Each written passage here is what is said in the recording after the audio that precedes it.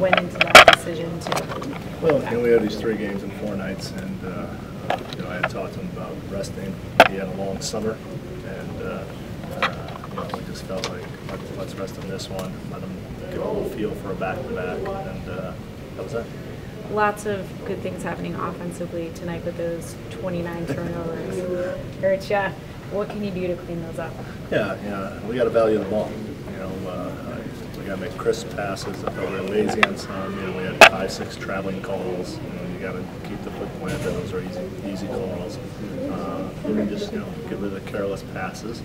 And sometimes you get turnovers because you're thinking of trying to score, and then all of a sudden, as an afterthought, you saw someone open. Now you try to make the pass. That's when turnovers happen. So again, we have stretches. We just got to get more consistent for all 48 minutes. Some parts were really good, and some parts weren't so good.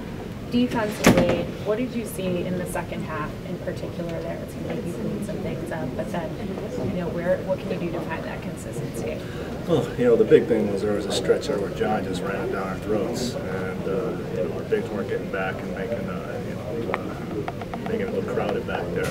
If John's coming at you full speed and you're a guard back there, you have no chance. He's big, he's strong. That's what he specializes in, and our guys weren't doing a good job.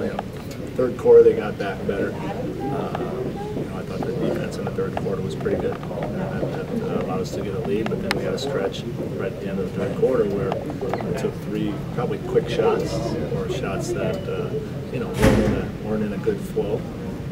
And then they got 3 3-pointers, got right back in the game. That third quarter, some solid defense coming from Joe. He played that whole quarter. What did you think about him making his way back out tonight? Like I said before, he's looked great in all the preseason stuff we've been doing.